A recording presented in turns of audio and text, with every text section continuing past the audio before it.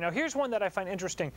They say food, but I know organic food, according to the U.S. Department of Agriculture, isn't any more healthy for you than anything else, according to their studies.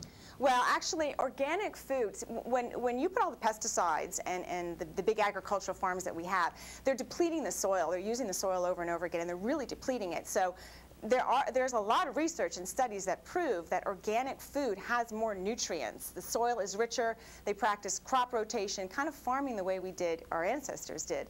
But what you have to think about when you're choosing organic foods in the store, certain times of the season we don't have organic foods available locally. So if you're getting those organic blueberries from Chile, what did it take in gas to get those organic blueberries from Chile on a freighter to the States and then on a truck to your store in the middle of Iowa?